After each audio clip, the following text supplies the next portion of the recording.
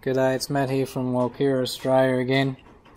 We've had a couple of people ask us how to centre the gimbal if your yaw is off just a little bit. Can be a pain if you're flying around and your yaw is just kicked off to the side. That's probably a little bit dramatic, but it can be just a few degrees and it'll be annoying. So what I'm going to do is just show you what to do about it.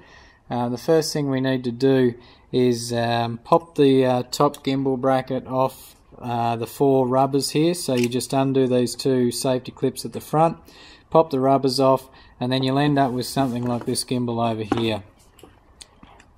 So this one here, you can see that it's got the yaw sensor on the top of it, and we need to basically just undo that. This is the easiest way at least. Undo this sensor with both screws.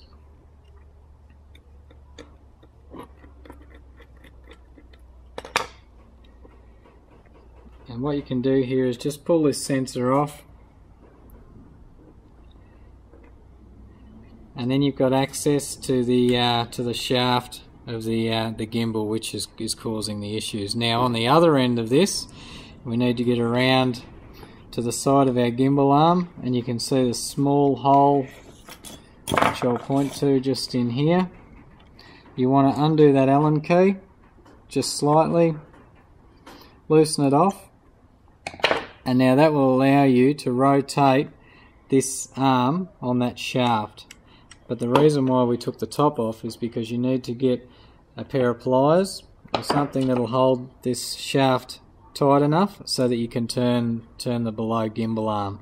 So what you want to do is basically, you can see the indent in this, there's a flat section on this shaft here, and you want to basically get that flat piece central to the front of the gimbal. So as you can see there, it's roughly at the front. Poor video quality, but I know you can probably see it just. And you want to hold that there with the pliers.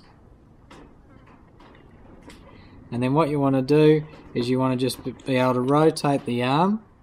And it's hard to show on the video, but if you hold that with the pliers and rotate the arm, you can actually turn that arm on that shaft, and it'll allow you to recenter that gimbal yaw just a little bit. So you can turn it all the way around, and you can see that the arm's stationary while I'm turning that shaft. So what you want to do is get that shaft in the center with the flat piece facing forward, and then you want to rotate with the other hand the gimbal arm at the back to make sure that it's pretty central on the whole gimbal itself.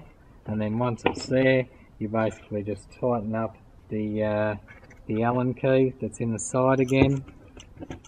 Tighten that one up there, and you'll hold that position. So it's a bit tricky while we're holding the camera as well, but basically hold that top shaft, and that'll allow you to turn that arm on that shaft once you loosen that Allen key. So see how you go with that. Thanks.